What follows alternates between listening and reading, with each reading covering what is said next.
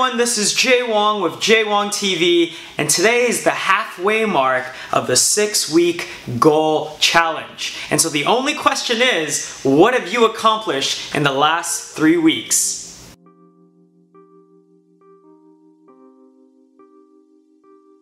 So the 6-week goal challenge is a video I put up a few weeks ago challenging people to pick one goal that they're going to commit to and try to see some results in 6-week time frame.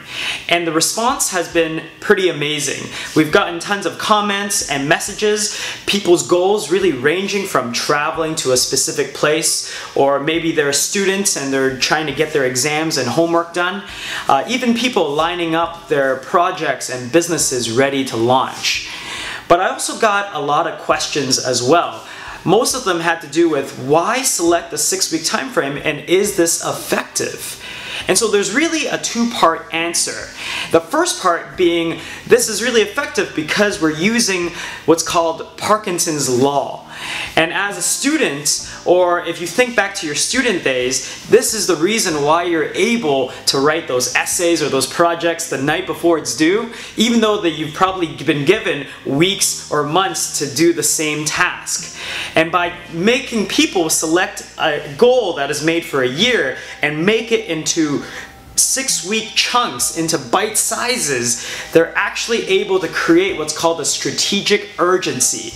And in this method, they're actually able to achieve more, see more tangible results, and ultimately create this momentum into creating their larger goals. So the second reason is actually to stop people from dabbling.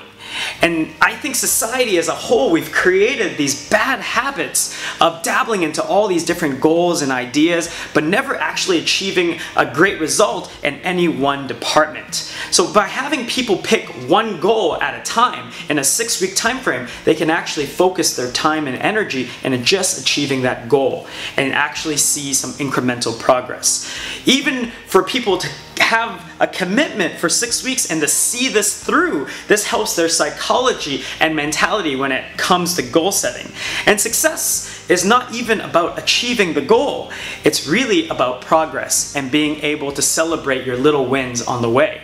So for the people that actually have been doing this for the last 3 weeks, now they've been able to look back and to see the progress they've made, to see the learning opportunities, and now they can even visualize themselves going forward and doing the 6-week goal challenge. And so if this message resonates with you, I would really encourage you to jump on board, try a 6-week goal challenge for yourself, and all you got to do is just comment in the section below, tweet us, or you can just comment on my blog as well.